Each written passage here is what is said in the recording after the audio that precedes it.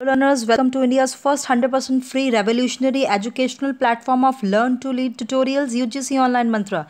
This is your trainer Aishwarya Seth, and here we are providing you complete coachings of various competitive exams like UGC NET, CTET, PTET, KVS, Mastercadder, ETT, NTT, BEd, and much more, absolutely free of cost. I started this channel on the 1st April 2020, and I taught you the complete topics of research aptitude and teaching aptitude of UGC paper 1 along with their previous year questions. And now from yesterday I had started the next fresh topic of communication, which is the 4th unit of UGC paper 1, in which I taught you the meaning, process, characteristics and 7 C's of effective communication in my last video. So in this video, I will teach you the different types of communication in detail.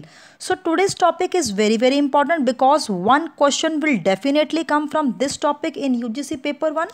So let's start with the presentation, students. Listen very carefully. Types of communication. So there are several types of communication which are available to us. On the screen you are seeing so many different types of communication. It's a very broad kind of a diagram. तो आप देख रहे हैं on the basis बहुत सारे basis हैं जिसमें हम बाइफिकेट करते हैं कम्युनिकेशन की टाइप्स को. ठीक है जी, टोटल बहुत सारी टाइप्स होती हैं. तो अगर हम बात करें स्क्रीन पे देखिए, अभी तो हम सिर्फ एक ओवरव्यू में आपको बता रही हूँ. बेस्ड ऑन पार्टीज जो हैं वो इंटरनल है, एक्सटर्नल है, वर्टिकल है, हॉरिजॉन्टल है, फॉर्मेलिटी के बेस पे फॉर्मल है, इनफॉर्मल है. ठीक है जी, मीडिया के बेस्ड पे verbal communication, non verbal communication. Verbal communication में रिटर्न ऑरल दोनों आ रही है और नॉन वर्बल में ये डिफरेंट है, रिटर्न और ऑरल नहीं है, non verbal is something different. तो ये सब डिटेल में हम पढ़ेंगे. एंड अदर्स में मास कॉम आ रही है, पर्सनल कम्युनिकेशन आ रही है, इंटरपर्सनल आ रही है, इंटरपर्सनल आ रही है, बहुत सारी कम्युनिकेशंस हैं. तो वन बाय वन हम सेग्रीगेशन हमने करी हुई है. तो one by one. So first type of जो कम्युनिकेशन है वो फॉर्मेलिटी के ऊपर बेस्ड होती है. और फॉर्मेलिटी के ऊपर जो बेस्ड कम्युनिकेशन है उसकी दो मेन टाइप्स होती हैं. एक तो फॉर्मल कम्युनिकेशन होती है, एक इनफॉर्मल कम्युनिकेशन होती है. तो स्क्रीन पे आप फर्स्ट जो है वो फेज देख रहे हैं टाइप्स ऑफ कम्युनिकेशन का, that is formal communication. So formal communication is what? It is the communication structured on the basis of hierarchy, authority, accountability, responsibility, and etc. So basically, students, it refers to the flow of communication in a structured or controlled manner. ठीक है, it passes through predefined channels throughout the organization. एक structure है hierarchy wise. ठीक है जी, एक chronological order में जा रही है, प्रॉपर स्टेजेस से गुजर रही है, स्ट्रक्चर मैनर से जा रही है, कंट्रोल्ड वे से जा रही है, जिसमें फॉर्मेलिटी है. ठीक है जी, हम इनफॉर्मल होके बात नहीं कर सकते. प्रॉपर हमने जो भी कम्युनिकेशन करनी है वो फॉर्मल होके करनी है. तो जहाँ पे फॉर्मेलिटी है वहाँ पे क्या है, वो फॉर्मल कम्युनिकेशन की निशानी है. सो यहाँ पे प्री डिफाइंड चैनल के थ्रू आउट, ये ऑर्गेनाइजेशन के थ्रू आउट जो है वो पास होती है. जैसे आप स्क्रीन पे भी देख सकते हैं कि एक फॉर्मल मीटिंग चल रही है जहाँ पे जो है वो बोर्ड ऑफ डायरेक्टर्स बैठे हुए हैं और फॉर्मल जो है टॉपिक के ऊपर प्रेजेंटेशन कर रहे हैं या कुछ मीटिंग कर रहे हैं. तो एजेंडा क्या है कि हाँ ऑफिशियल वर्क है, अनऑफिशियल कुछ भी नहीं है. सारी क्या है, ऑफिशियल वर्क और स्ट्रक्चर वाइज जो है वो मीटिंग चल रही है, हायरार्की वाइज चल रही है. ठीक है जी, तो यहाँ पे फॉर्मल कम्युनिकेशन की भी डिफरेंट टाइप्स हैं. अब फॉर्मल कम्युनिकेशन अगर अपवर्ड जाए, ठीक है जी, आई मीन टू से फ्रॉम सबॉर्डिनेट टू सुपीरियर, ये फॉर्मल कम्युनिकेशन की फर्स्ट टाइप है. अगर एक सबॉर्डिनेट से सुपीरियर तक जो है कोई मैसेज जाना है, ठीक है जी, तो वो क्या है, वो अपवर्ड फॉर्मल कम्युनिकेशन है. जैसे कि आप स्क्रीन के ऊपर देख सकते हैं, फ्रॉम बॉटम टू टॉप अगर जाए उसको अपवर्ड कम्युनिकेशन कहते हैं. जैसे फॉर एग्जांपल एग्जेक्टिव है, उसने सीनियर एग्जेक्टिव को कुछ बताया, ठीक है जी, अपनी कोई प्रॉब्लम बताई, उसके बाद उसने अपने असिस्टेंट मैनेजर से डिस्कस किया, फिर उसके बाद मैनेजर तक वो पहुंची, फिर डायरेक्टर तक पहुंची, फिर बोर्ड ऑफ डायरेक्टर तक पहुंची. तो ये क्या है, from bottom to top we are passing the formal communication और फॉर्मल मैसेज और official message in a proper hierarchy, and this is from the bottom to top, that is upward formal communication from subordinate to superior. Next क्या है, type है formal communication का, that is the downward communication. अब ये उसका reverse हो जाएगा. क्या होगा, जब सुपीरियर सबॉर्डिनेट तक बात पहुंचाएगा, ऊपर से फ्रॉम टॉप टू बॉटम हम नीचे आ रहे हैं, तो उसको क्या बोलते हैं, downward communication. It is a flow of information from superior to subordinate in an organisational hierarchy. हम हायरार्की में रहकर ही, हम क्रोनोलॉजिकल वे में रहकर ही क्या कर रहे हैं, एक सुपीरियर है वो अपनी कोई कमांड पास कर रहा है या फिर कोई ऑर्डर दे रहा है, इंस्ट्रक्शन दे रहा है अपने सबॉर्डिनेट्स को, तो वो क्या है, वो है डाउनवर्ड कम्युनिकेशन। ठीक है जी।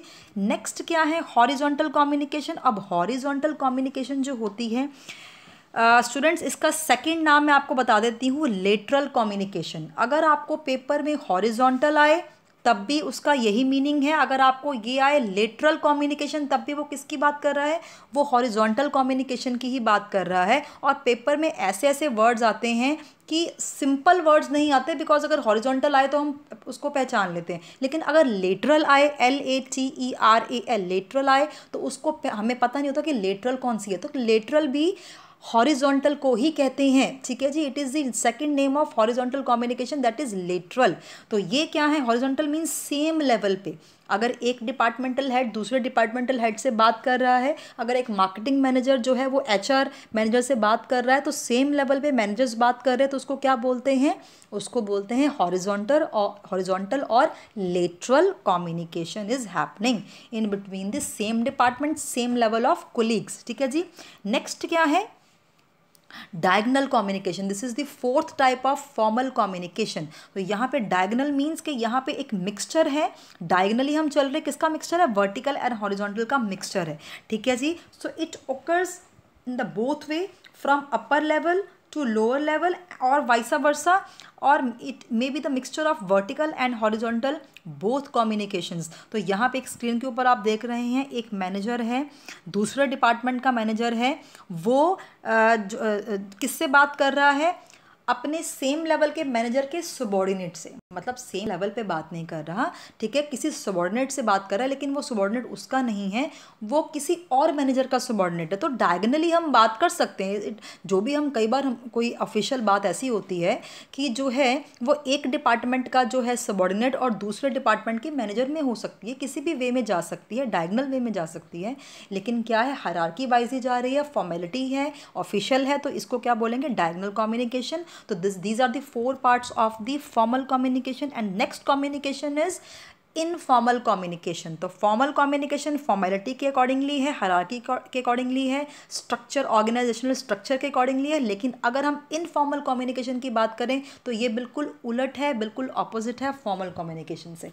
इनफॉर्मल कम्युनिकेशन क्या होती है कि हम किसी भी स्ट्रक्चर से नहीं चल रहे हैं, फॉर्मेलिटी इन्वॉल्व नहीं है, बिल्कुल इनफॉर्मल होकर बात कर रहे हैं, जैसे कि it is relatively less structure and spontaneous communication arousing out of day to day routine and meetings among people. हम डे टू डे में रूटीन में बात करते हैं। ठीक है जी। कोई भी किसी से भी बात कर सकता है, हम अपने पेयर ग्रुप से बात करते हैं, अपने टीम मेंबर से बात कर लेते हैं, और जब जहाँ पे ऑफिशियल वर्क नहीं है तो इनफॉर्मल होकर अपने बॉस से भी बात कर लेते हैं। बॉस भी कुछ हंसकर बात जो है इनफॉर्मल वे से अपनी सबॉर्डिनेट से बात कर लेता है, लेकिन उसमें ऑफिशियल वर्क इन्वॉल्व नहीं होता है, उसमें कोई हायरार्की कोई फॉर्मेलिटी इन्वॉल्व नहीं होती है। तो क्या है, वो इनफॉर्मल है कि हम कोई भी बात किसी भी वे से जो है वो इनफॉर्मल होकर जो है कर सकते हैं। और इसका सेकंड नेम है, इनफॉर्मल कम्युनिकेशन का भी एक सेकंड नेम होता है, it is grep vine communication.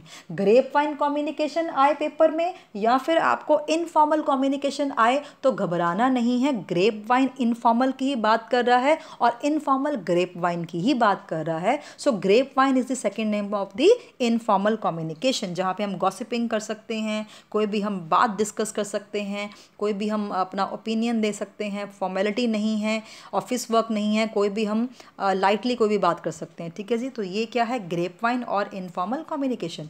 तो नेक्स्ट यहाँ पे हमने फॉर्मेलिटी के बेसिस पे फॉर्मल इनफॉर्मल कम्युनिकेशन कंप्लीट कर ली। अब second phase of types of the communication है, that is the on the basis of words and non words, means verbal and non verbal. ठीक है जी। अब यहाँ पे अब सबसे पहले बात करते हैं वर्बल कम्युनिकेशन। वर्बल कम्युनिकेशन क्या होती है, जहाँ पे ध्यान से सुनिए, जहाँ पे वर्ड्स इन्वॉल्व हों, वर्ड्स इन्वॉल्व हों, शब्द हों, जहाँ पे वर्ड्स हों, तो वो वर्बल कम्युनिकेशन है। अब वो हम ऑरली बात करें या फिर रिटन तरीके से बात करें, तो दोनों ऑरल और रिटन दोनों ही वर्बल कम्युनिकेशन के ही पार्ट हैं। बिकॉज अगर बोल भी रहे हैं तब भी क्या है, शब्द हैं, वर्ड्स बोल रहे हैं। अगर हम राइट भी कर रहे हैं, कोई लेटर, कोई कुछ भी राइट करके भी कम्युनिकेशन कर रहे हैं, तो वहाँ पे भी हम वर्ड्स राइट कर रहे हैं। जहाँ पे वर्ड्स की बात हो वो क्या है, वो वर्बल कम्युनिकेशन है। सो verbal communication is refers to the form of communication in which message is transmitted verbally. Communication is done by word, mouth, and a piece of writing. Objective of every communication is to have people understood what we are trying to convey. कुछ भी convey करना है, कोई भी communication करनी है, words के through करनी है। अब वो oral करनी है कि written करनी है, वो हमारे पे depend करता है, depending upon the circumstances। लेकिन जहाँ पे words के through हमने communication करनी है, तो वो क्या है, verbal communication। और verbal communication के भी दो जो हैं फर्दर बाइफिकेशंस आप देख रहे हो स्क्रीन के ऊपर, ऑरल भी है, रिटन भी है। मैंने आपको पहले भी बता दिया कि वर्बल जो है वो ऑरल भी है, रिटन भी है, बिकॉज वर्ड्स इन्वॉल्व हैं। तो यहाँ पे ऑरल कम्युनिकेशन तो कोई भी, जैसे स्पोकन वर्ड्स हैं, ठीक है जी, फेस टू फेस कन्वर्सेशंस हैं, कोई स्पीच है, टेलीफोनिक कन्वर्सेशन है, वीडियो है, रेडियो है, टेलीविजन है, वॉइस ओवर इंटरनेट है, ये सारी क्या है, ये ऑरल कम्युनिकेशन जो है, ये वर्बल कम्युनिकेशन का फर्स्ट पार्ट है। ऑरल कम्युनिकेशन जब हम बोलकर बात करते हैं, ठीक है जी। और नेक्स्ट क्या है, रिटन कम्युनिकेशन, जब हम लिख के बात करते हैं, कुछ भी ईमेल है, लेटर है, रिपोर्ट है, मीमोज हैं, रिटन मैसेज है, ठीक है जी, ये सारी चीज़ें क्या हैं, इसमें रिटन कम्युनिकेशन में आ जाती हैं। लेकिन यहाँ पे भी वर्ड्स इन्वॉल्व है तो ये वर्बल, जहाँ पे भी वर्ड्स इन्वॉल्व होंगे वो वर्बल कम्युनिकेशन होगी। और यहाँ पे हम रिटन में फॉर्मेलिटी बहुत ज़्यादा हो जाती है कि रिटन कम्युनिकेशन में देखिए जो भी हम वर्ड्स लिखते हैं, ठीक है जी, वो उसका सिलेक्शन ठीक करते हैं कि कम्प्लेक्स वर्ड्स यूज़ ना करें, राइटिंग स्टाइल पे, अपनी राइटिंग पे फोकस करते हैं, राइटिंग स्टाइल पे फोकस करते हैं, अपनी क्लैरिटी ऑफ लैंग्वेज पे, प्रिसीशन पे, ये सब चीज़ें जो है रिटन कम्युनिकेशन के एक बहुत सारे जो है कैरेक्टरिस्टिक्स हैं, ठीक है जी। तो ऑरल कम्युनिकेशन फटाफट से हो जाती है, रिटन कम्युनिकेशन में जो है वो एक टाइम कंज्यूमिंग प्रोसेस लग जाता है, ठीक है जी। तो यहाँ पे एक फर्स्ट जो हमने बोल कर दिया वर्बल कम्युनिकेशन। अब हम नेक्स्ट जो है वो नॉन वर्बल कम्युनिकेशन पे आते हैं। सो नॉन वर्बल कम्युनिकेशन बिल्कुल अपोजिट है। वर्बल कम्युनिकेशन में मैंने आपको बोला था वर्ड्स इन्वॉल्व है, नॉन वर्बल कम्युनिकेशन में वर्ड्स इन्वॉल्व नहीं है, वर्ड्स इन्वॉल्व नहीं है नॉन वर्बल में। जहाँ पे वर्ड्स ना हो वहाँ पे नॉन वर्बल है, ठीक है। It means the transmission of meaning other than ऑरल और रिटन वर्ड्स। कुछ ऑरल नहीं है, कुछ रिटन नहीं है, कोई वर्ड्स नहीं है, तो वो क्या है, वो नॉन वर्बल है। अब आप सोच रहे होंगे कि बिना वर्ड्स के हम कैसे कम्युनिकेट करें। तो यहाँ पे हम कोई हमारा फेशियल एक्सप्रेशन है, बॉडी पॉस्चर है, कोई आई कंटेक्ट से हम कम्युनिकेट कर रहे हैं, हम अपनी जो है मूवमेंट्स, बॉडी मूवमेंट्स से कम्युनिकेट कर रहे हैं, जेस्चर, पॉस्चर, हमारा फिजिकल अपीयरेंस, ये सब जब इंग्रेडिएंट्स मिल जाते हैं तो उनको क्या बोलते हैं, नॉन वर्बल कम्युनिकेशन। जहाँ पे हम वर्ड्स नहीं यूज़ कर रहे हैं, बिना वर्ड्स के ही हम क्या कर रहे हैं, कम्युनिकेशन कर रहे हैं। और आपको मैं एक और बड़ी इंटरेस्टिंग बात बताना चाहती हूँ यहाँ पे कि वर्बल कम्युनिकेशन जहाँ पे वर्ड्स होते हैं उसका 30, आप स्क्रीन के ऊपर देख रहे हैं, 35% तक जो है वो रिटेनमेंट या इम्पैक्ट रहता है। बट अगर हम नॉन वर्बल की बात करें तो वहाँ पे 65% तक जो है उसकी क्लैरिटी और उसकी जो है वो इम्पैक्ट रहता है, उसकी इफ़ेक्टिवनेस ज़्यादा होती है। कभी भी आपको पेपर में क्वेश्चन आए कि जब नॉन वर्बल और वर्बल कम्युनिकेशन जो है वो कॉन्ट्राडिक्ट करें तो विच कम्युनिकेशन प्रीवेल्स, ठीक है जी, प्रीवेल्स इन मेजॉरिटी, तो वहाँ पे प्लीज़ आंसर आप करिए non verbal, because non verbal communication is much more effective and इम्पैक्टिव other from the verbal communication. तो यहाँ पे नॉन वर्बल कम्युनिकेशन में देखिए आप ये सारे बच्चे देख रहे हैं बहुत प्यारे प्यारे स्क्रीन के ऊपर, ठीक है जी। ऐसे ये जेस्चर्स बना रहे हैं, ये कुछ कोई हंस रहा है, कोई रो रहा है, कोई किस तरह से, ये कुछ बात नहीं कर रहे हैं लेकिन ये क्या कर रहे हैं, ये कुछ फेशियल एक्सप्रेशंस दे रहे हैं, ठीक है जी, अपने पोस्चर्स से, जेस्चर्स से बहुत कुछ हमें करके दिखा रहे हैं। तो ये क्या है, ये नॉन वर्बल है, ठीक है जी। सो थ्रू साइंस और सिंबल्स नॉन। अब एक और इंटरेस्टिंग बात यहाँ पे है, कहता है non verbal can go without verbal communication. Non verbal जहाँ पे वर्ड्स नहीं है can go without the verbal communication, ठीक है। वर्ड्स नहीं है तो नॉन वर्बली भी हम अपने फेशियल एक्सप्रेशन से, आई कंटेक्ट से, जेस्चर पोस्चर से हम कुछ ना कुछ कम्युनिकेट कर ही देते हैं। लेकिन on the other hand the verbal can not go without non verbal. अब वर्बल जहाँ पे वर्ड्स हैं वो नॉन वर्बल के बगैर जो है वो अधूरी है, ठीक है जी। आपको मैं यहाँ पे एग्जांपल देती हूँ। अगर सपोज एक टीचर है, वो क्लास में समझा रही है, तो जब समझा रही है तो क्या करेगी वो, क्लास में बिल्कुल आधे घंटे के लिए या पौने घंटे का लेक्चर, तो बिल्कुल क्लास में एक जगह पे बिल्कुल वो स्टिक रहेगी नहीं। समझा रही है, वो क्लास में समझाते समझाते, बात करते करते, ठीक है, वर्बल कम्युनिकेशन करते करते, वर्ड्स के थ्रू समझा के, ठीक है जी, साथ साथ में क्लास में जो मूवमेंट्स भी करती है, ठीक है जी। तो ये क्या है, मतलब कि कहने का मतलब क्या है कि verbal can not go without non verbal, ठीक है जी। अब दूसरी एग्जांपल लेते हैं। फॉर एग्जांपल, अगर मैं अपने बिल्कुल सामने बैठे किसी पर्सन से बात कर रही हूँ, in front of any person, ठीक है, मैं बात कर रही हूँ, तो क्या मैं उससे आई कंटेक्ट नहीं बनाऊंगी ना, बात भी कर रही हूँ, वर्ड्स भी यूज़ कर रही हूँ, बात भी कर रही हूँ, लेकिन उसके साथ जो है आई कंटेक्ट बना के ही बात करूँगी। तो आप, आई थिंक आपको समझ आ गई होगी कि हम अगर जो है वर्बल कम्युनिकेशन जो है can not go without the non verbal, but on the other hand non verbal can go without the verbal communication. तो ये जो है ये इंपॉर्टेंस है नॉन वर्बल की। और यहाँ पे आप स्क्रीन के ऊपर फिर से मैं आपको दिखा रही हूँ कि यहाँ पे अगर वर्ड्स की बात करें तो उसका इम्पैक्ट सिर्फ 10% तक रहता है कम्युनिकेशन में। बॉडी लैंग्वेज 50% तक काउंट होती है, ठीक है जी। और आपकी जो वॉइस है या टोन ऑफ वॉइस है वो 40% तक कम्युनिकेशन में जो है इफेक्टिव रहती है। तो ये क्या है, non verbal communication is much more इम्पैक्टिव और इफेक्टिव देन दी वर्बल कम्युनिकेशन। तो यहाँ तक आपको क्लियर हो गया। अब यहाँ पे हम करेंगे नॉन वर्बल कम्युनिकेशन के डिफरेंट पार्ट्स, बहुत सारे हैं। नॉन वर्बल की जो है टेंडेंसी वर्बल से भी ज़्यादा है, मैंने आपको बोला, और बहुत अलग अलग वेज हैं जहाँ से हम नॉन वर्बल कम्युनिकेशन जो है वो ओरिजिनेट होती है, हो सकती है। आप स्क्रीन के ऊपर देख सकते हैं, काइनेसिक्स हैं, हैप्टिक्स हैं। अब ये वर्ड्स थोड़े से अटपटे हैं या थोड़े से आपको कभी शायद ये वर्ड्स किसी ने सुने होते, किसी ने नहीं भी सुने होते, लेकिन ये सारे मैं आपको डिटेल में करा रही हूँ। काइनेसिक्स का अगर हम सिर्फ एक की इंग्रेडिएंट देखें तो बॉडी लैंग्वेज है। हैप्टिक्स को हम टच लैंग्वेज बोलते हैं, प्रॉक्सिमिक्स को हम स्पेस लैंग्वेज बोलते हैं, आर्टिफैक्ट्स को जो है वो, आर्टिफैक्ट्स का मतलब होता है कि नेचुरल इन्वायरमेंटल ऑब्जेक्ट्स, उसके थ्रू भी हम कर सकते हैं कम्युनिकेशन। क्रोनैमिक्स को हम टाइम लैंग्वेज बोलते हैं, साइलेंस है, साइंस है, पैरा लैंग्वेज है या वोकैलिक है। ये सारे मैं आपको डिटेल में करवाती हूँ, घबराइए मत। थोड़े से आपको अभी थोड़े से जो वर्ड्स हैं वो बहुत पेचीदा लग रहे होंगे यहाँ पे, लेकिन ये हम आपको डिटेल में कराते हैं। काइनेसिक्स सबसे पहली जो है वो form of non verbal communication है काइनेसिक्स, जिसका मतलब है एक उसका क्या कीवर्ड है, बॉडी लैंग्वेज। मतलब कि जैसे बॉडी लैंग्वेज में क्या क्या आता है, आपका हेड मूवमेंट्स आती हैं, फेशियल एक्सप्रेशंस आते हैं, आई गेजिंग आती है, जेस्चर्स हैं, पोस्चर्स हैं, शेप ऑफ योर बॉडी है, आप थिन हो या फैट हो, आपकी क्या बॉडी की शेप है, पर्सनल अपीयरेंस है, ये सारी चीज़ें मिलकर आपकी जो है बॉडी मूवमेंट्स को और बॉडी लैंग्वेज को शो करती हैं। और बॉडी लैंग्वेज से बहुत बार जो है हम ये गेस लगा लेते हैं कि जो दूसरा पर्सन है जो हमसे बात करना चाह रहा है या कुछ हमें समझाना चाह रहा है, उसकी बॉडी लैंग्वेज से हम समझ लेते हैं कई बार कि वो क्या अंदर से कहना क्या चाह रहा है। तो ये क्या है, ये फर्स्ट टाइप ऑफ काइनेसिक्स जो है वो नॉन वर्बल कम्युनिकेशन का एक क्राइटेरिया है या पार्ट है।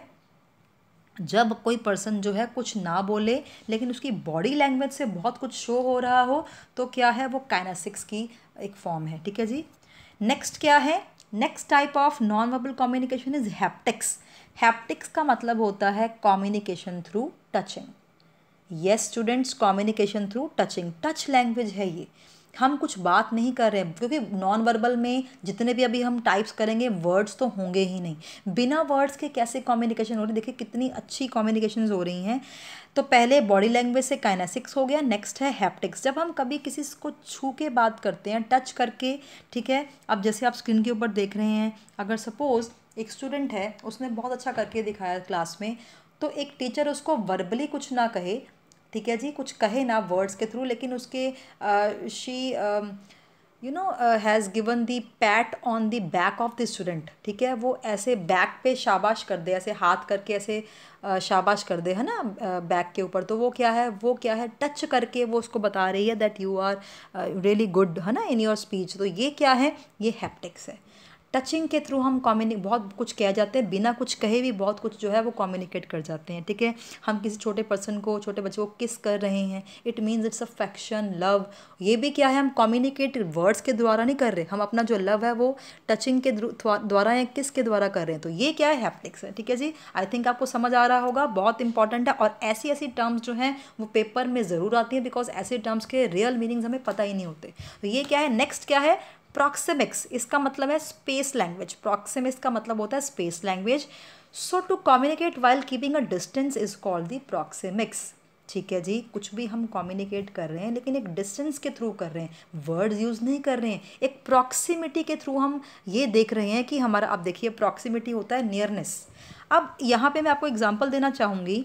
अगर दो बहुत ही कहते हैं ना, बहुत बचपन के दोस्त जो है वो बात कर रहे हैं, बहुत उनमें जो है फ्रेंडशिप, बहुत क्लोज फ्रेंडशिप है, तो वो बहुत पास आके बात करेंगे, कई बार कानों में बात भी करेंगे, कई बार बहुत नियर होके जो है वो बात करेंगे, लेकिन बहुत इनफॉर्मल होके, है ना। उनकी जो नियरनेस है, उनकी प्रॉक्सिमिटी है, जो पास पास बैठे हैं, तो मतलब हम समझ सकते हैं कि वो फ्रेंड्स हैं, वो फ्रेंड्स हैं। दूसरा जो पर्सन उनको देख रहा है, उनकी बॉडी लैंग्वेज से, या वो पास पास बैठे, इट मीन्स वो फ्रेंड्स हैं। लेकिन अगर वही दो पर्सन्स जो हैं वो एक डिस्टेंस पे आके जो है वो बात करना चाह रहे हैं, कम्युनिकेशन करना चाह रहे हैं, तो उसमें हम क्या समझेंगे, हम थर्ड पर्सन क्या समझेगा कि हाँ इनमें फॉर्मेलिटी है, ये फ्रेंड्स तो नहीं लग रहे, हाँ ये कहीं ना कहीं कोई बॉस या सबॉर्डिनेट लग रहा है, या टीचर या स्टूडेंट लग रहा है, या प्रिंसिपल या स्टूडेंट लग रहा है। मतलब उसमें फॉर्मेलिटी जो है, मतलब उनकी बॉडी की प्रॉक्सिमिटी से, जब टू और मोर पर्सन्स बैठे होते हैं या खड़े होते हैं,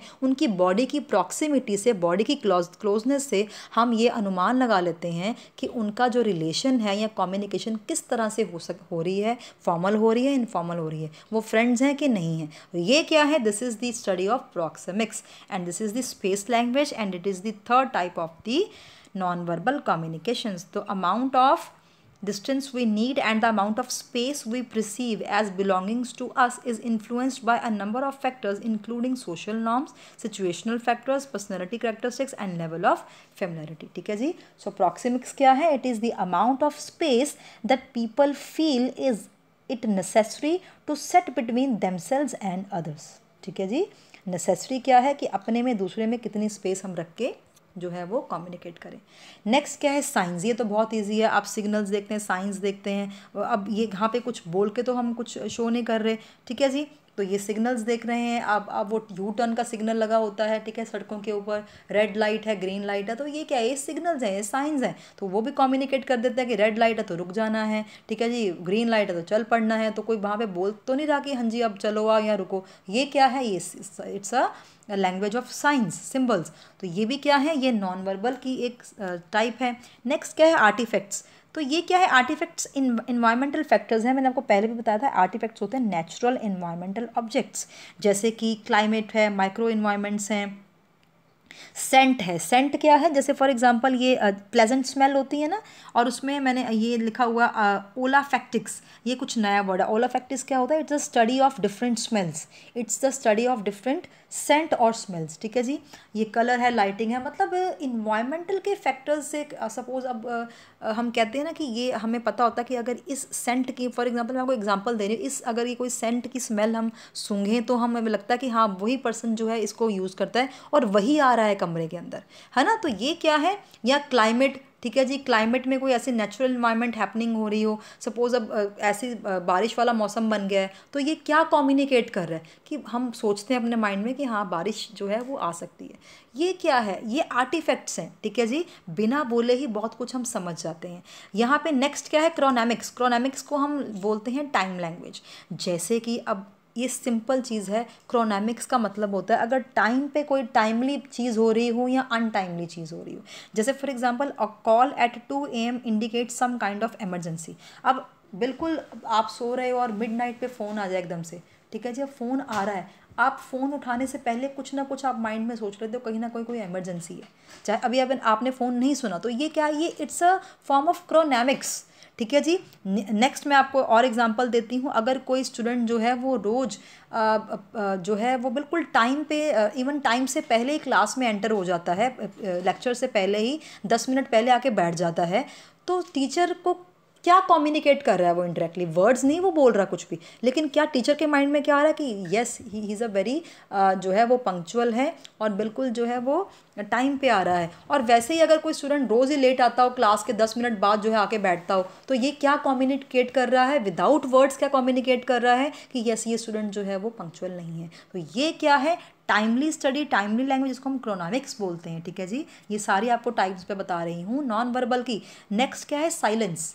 कई बार कहते हैं ना कि जो चुप्पी है या साइलेंस है यही बहुत कुछ बोल जाती है, हमें कुछ बोलने की भी ज़रूरत नहीं होती है। तो साइलेंस क्या है, आपकी डिसएग्रीमेंट को शो कर लेती है, आपके फेशियल एक्सप्रेशन से आपके इवन की एंजाइटी को, हॉस्टिलिटी को, कंटेम्पलेशन को, र्यूडनेस को, ठीक है जी, आपकी एम्पथी को, हर एक चीज़ को आपकी साइलेंस जो है, आपकी चुप्पी जो है वो कम्युनिकेट कर देती है। फॉर एग्जाम्पल, वैसे तो सबको पता ही होता है कि अगर सपोज अगर मैं किसी से बात करना चाहूँ, ठीक है, मैं आपको उसको एक बार बुला लूँ, 2 बार बुला लूँ, 3 बार बुला लूँ, लेकिन वो मुझसे वो कुछ भी नहीं बोल रहा, नेक्स्ट पर्सन कुछ भी नहीं बोल रहा, तो मैं ये लास्ट में क्या समझ जाऊंगी कि he is not interested in talking to me. उसकी साइलेंस बहुत कुछ शो कर रही है कि he is not interested to talking, तो मैं उससे बात करना वैसे वहाँ पे बंद कर दूंगी। तो ये क्या है, ये साइलेंस की एक, साइलेंस भी अपने आप में क्या है, एक बहुत बड़ी नॉन वर्बल कम्युनिकेशन है। ठीक है जी। ये सारे आप वर्ड्स ध्यान में रखिए। कई बार पेपर में आपको ऐसे आ जाता है कि हाँ साइलेंस कम्युनिकेशन का पार्ट है, कौन सी कम्युनिकेशन का पार्ट है, वर्बल का है कि नॉन वर्बल का है। तो हमें सब कुछ पता होना चाहिए कि जहाँ पे वर्ड्स बिल्कुल नहीं है वो क्या है, वो नॉन वर्बल है, और डिफरेंट डिफरेंट के टाइप्स भी पढ़ रहे हैं, और जहाँ पे वर्ड्स आ रहे हैं रिटर्न और ऑलर, वो क्या है, वर्बल कम्युनिकेशन। यहाँ पे लास्ट जो है हम कह रहे हैं कि पैरा लैंग्वेज। सो पैरा लैंग्वेज भी it's a kind of non verbal communication. इसको हम वोकलिक्स भी बोलते हैं। क्या बोलते हैं, वोकलिक्स। यहाँ पैरा लैंग्वेज क्या होता है, attributes of speaking which includes pitch, tone, volume, tempo, rhythm, articulation, resonance, nasality, and even the accent of the speaker, collectively known as the paralanguage. We can understand mood and the situation by paralanguage expression. अब ये बहुत बड़ा मैंने आपको बोल दिया, आप देख भी रहे हो, लेकिन आपको सिंपल भाषा में समझाओ पैरालैंग्वेज होता क्या है। हम पैरालैंग्वेज में क्या करते हैं, बेसिकली जो बोल रहा है स्पीकर, उसके वर्ड्स पे नहीं जा रहे हैं। आप ध्यान से सुनिए, ठीक है, जो स्पीकर है, कोई बोल रहा है, टीचर बोल रही है या कोई और बोल रहा है, हम उसके वर्ड्स पे नहीं जा रहे हैं, वर्ड्स को नहीं सुन रहे। हम क्या कर रहे हैं, उसकी वॉल्यूम से, उसके टेम्पो से, उसकी टोन, पिच, ठीक है जी, ये सब इंग्रेडिएंट से उसकी स्पीकिंग स्टाइल को जज कर रहे हैं। यहाँ पे पैरा लैंग्वेज में स्पीकिंग वर्ड्स पे नहीं जा रहे हैं। अब आप बोलोगे कुछ स्पीक करा तो वर्ड्स हो गया तो फिर वो वर्बल हो गया, नहीं। हम यहाँ पे हम वर्ड्स को बिल्कुल ध्यान नहीं दे रहे, हम स्पीकिंग के ऊपर नहीं जा रहे, हम एक वोकलिक्स के ऊपर जा रहे हैं, पैरा लैंग्वेज के ऊपर जा रहे हैं। का मतलब कि उसकी लैंग्वेज को नहीं देख रहे कि वो क्या बोल रहा है, वर्ड्स के ऊपर नहीं जा रहे, लेकिन हम उसकी पिच से, हम उसकी क्या देख रहे हैं, पिच देख रहे हैं, उसको जज कर रहे हैं, टोन जज कर रहे हैं, ठीक है जी, उसका टेम्पो जज कर रहे हैं, उसकी रिदम, ठीक है जी, वॉइस नोट्स चेक कर रहे हैं। आर्टिकुलेशन, आर्टिकुलेशन होता है कुछ डिस्टिंक्ट साउंड होता है, उसको आर्टिकुलेशन बोलते हैं, ठीक है जी। रेजोनेंस, रेजोनेंस आप स्क्रीन के ऊपर, रेजोनेंस क्या होता है, क्वालिटी ऑफ साउंड, ठीक है जी। नेजलिटी क्या होता है, it is a knows sound, कि नोज से जब हम कुछ बोलते हैं तो नोज से क्या साउंड आती है। तो ये जब साउंड्स की बात करें, पिच की, टोन की, वॉल्यूम की, ठीक है जी, और वो क्या होता है, और यहाँ एसेंट के ऊपर देखेंगे तो वो क्या होता है, वो पैरा लैंग्वेज होता है, उसको वोकलिक्स बोलते हैं। और ये क्या है, ये नॉन वर्बल कम्युनिकेशन है, ठीक है जी। सो यहाँ तक हमने 2 फेजेस कर लिए, बहुत बड़े बड़े सब तरह के कम्युनिकेशंस कर लिए, लेकिन अब कुछ और कम्युनिकेशन टाइप्स हैं। एक है अदर कम्युनिकेशन टाइप्स में फर्स्ट आ जाता है इंट्रापर्सनल कम्युनिकेशन। इंट्रापर्सनल, यहाँ पे इंटरपर्सनल नहीं लिखा, ध्यान से देखिए, इंट्रा, INTRA, इंट्रापर्सनल। तो इंट्रापर्सनल क्या है, this is the communication with self, simply communication with self. जब हम अपने आप से बात करते हैं, It is the internal dialogue occurring within the mind of an individual. It may be clear or confused depending upon the individual state of mind. कहने का मतलब हम खुद अपने से बात कर रहे हैं, किसी भी वे में बात कर रहे हैं। कई बार हम अकेले बैठे बैठे सोच लेते हैं, कुछ माइंड में चल रहा होता है। वैसे तो माइंड में तो हर टाइम पे चल रहा होता है, ठीक है जी। तो वो जो माइंड में हम सोच रहे हैं वो क्या है, हम खुद से बात कर रहे हैं, थॉट्स आ रहे हैं, व्यूज़ आ रहे हैं माइंड में, तो वो क्या है, it is the intrapersonal communication, ठीक है जी। या हम कई बार क्या होता है, एक और आपको एग्जांपल देते हैं, मिरर के सामने खड़े होकर बात करते हैं, ठीक है। मिरर के सामने खड़े होकर कुछ डायलॉग बोलते हैं या बात करते हैं, ठीक है जी, या अपने आप से बात करते हैं। ये सारे क्या किसकी निशानियां हैं, इंट्रापर्सनल की। कई बार हम क्या करते हैं, गॉड से बातें करते हैं, टेंपल में जाके बैठ जाते हैं, गॉड से बातें करते हैं, वो भी क्या है, इंट्रापर्सनल। कई बार हम मेडिटेशन करते हैं, मेडिटेशन के थ्रू जो है ध्यान साधते हैं गॉड की तरफ, रिलीजियस हो जाते हैं। ये सारी जब हम अपने आप में ही रहकर विद इन सेल्फ, ठीक है जी, बातें करते हैं अपने आप से, तो वो क्या है, so it is the criteria of intrapersonal communication, ठीक है जी। नेक्स्ट क्या है, इंटरपर्सनल कम्युनिकेशन। तो ये ऑपोजिट है इंट्रापर्सनल के। ये क्या है, इंटरपर्सनल। इंटरपर्सनल का मतलब होता है यहाँ पे कम्युनिकेशन बिटवीन टू और मोर पर्सन्स। जब हम मैं और मेरे साथ कोई और पर्सन साथ में हम बात कर रहे हैं, टू पर्सन्स बात कर रहे हैं या मोर देन टू पर्सन्स बात कर रहे हैं, वो क्या है, इंटरपर्सनल कम्युनिकेशन। और ये बहुत ही मेन एलिमेंट होता है ऑर्गेनाइजेशन कम्युनिकेशन का, ठीक है जी। जैसे हम ये आप स्क्रीन के ऊपर देख रहे हैं, दो पर्सन्स बात कर रहे हैं। और एक और बहुत मैं आपको इंपॉर्टेंट बात बताना चाहती हूँ यहाँ पे, इंटरपर्सनल कम्युनिकेशन का एक सेकेंड नेम भी होता है, that is dyadic communication. Dyadic communication, DYADIC, dyadic, DYADIC, dyadic communication को भी इंटरपर्सनल कम्युनिकेशन कहते हैं और इंटरपर्सनल कम्युनिकेशन को डायडिक कम्युनिकेशन कहते हैं। अब ये देखिए कितना नया वर्ड है, डायडिक। अब इंटरपर्सनल आपने यहाँ पे समझ लिया, लेकिन अगर मैं आपको ना बताती कि इसका सेकंड नेम डायडिक कम्युनिकेशन है, वो भी सेम ही होती है, बिटवीन टू पर्सन्स और मोर देन टू पर्सन्स, तो आपको पता ही नहीं लगना था। तो यहाँ पे मैंने आपको 3 तरह की अलग अलग बताई। हॉरिजॉन्टल में आपको बताया लेटरल, हॉरिजॉन्टल को लेटरल भी बोलते हैं, ठीक है जी। और इनफॉर्मल को ग्रेप वाइन कम्युनिकेशन भी बोलते हैं। और यहाँ पे इंटरपर्सनल कम्युनिकेशन को हम क्या बोलते हैं, डायडिक, DYADIC, डायडिक कम्युनिकेशन भी बोलते हैं, which is the communication between two और मोर पर्सन्स। नेक्स्ट क्या है, जो है ठीक है जी, नेक्स्ट क्या है, ग्रुप कम्युनिकेशन। ग्रुप कम्युनिकेशन में क्या, कि हम ग्रुप में बात कर रहे हैं, ग्रुप बैठा है 10 पर्सन्स का, 12 पर्सन्स का, 20 पर्सन्स का ग्रुप बैठा है। जब ग्रुप में बात हो रही है तो वो ग्रुप कम्युनिकेशन है, सेम, ठीक है जी, बिल्कुल सिंपल है। आप स्क्रीन के ऊपर देख सकते हैं, ग्रुप बैठा हुआ, ग्रुप में कम्युनिकेशन हो रही है। कई बार ग्रुप डिस्कशंस होती हैं, GDs होती हैं, ग्रुप डिस्कशंस, तो वो क्या है, वो ग्रुप कम्युनिकेशन है। नेक्स्ट क्या है, नेक्स्ट लास्ट में आ गया आपका मास com, that is mass communication. So communication through electronic gadgets like books, journals, TVs, newspapers, etc. This is the mass communication. Exactly क्या होता है? It is a process of imparting and exchanging information through mass media to a large segments of the population. Mass media के through हम large segment cover करें, बहुत बड़ा area cover करें, सबसे लार्ज। अगर पेपर में आपको आए कि सबसे ह्यूज कवरेज कौन सी कम्युनिकेशन की होती है, लार्ज कवरेज किसकी होती है, मास कॉम की, मास कम्युनिकेशन की, ठीक है जी। जब हम जैसे फॉर एग्जांपल टीवी के थ्रू, अब टीवी के प्रोग्राम्स देख रहे हैं, हम न्यूज़ सुन रहे हैं, न्यूज़पेपर्स देख रहे हैं, मैगजीन्स देख रहे हैं, जर्नल्स हैं, बुक्स हैं, नॉवेल्स हैं, ठीक है जी, पीरियोडिकल्स हैं, ये सब क्या है, these are the elements of mass com, mass communication, ठीक है।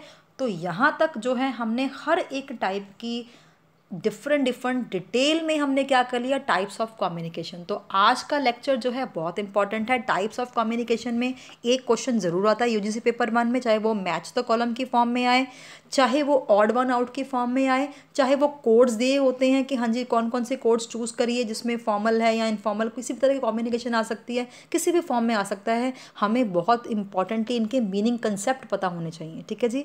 सो आज के लिए इतना ही। अब मैं नेक्स्ट कल वीडियो लेके आऊँगी जिसमें हम नेक्स्ट जो है कम्युनिकेशन का नेक्स्ट टॉपिक लेके आएंगे। So for more educational videos and tricky notes, subscribe our channel. Even just share this channel to more and more aspirants, because this is the India's first 100% free of cost revolutionary channel in which each and every Indian student can get 100% free of cost education regarding different courses, various competitive exams. ठीक है जी. So for the next video, stay tuned for that, and God bless you all. Thank you so much.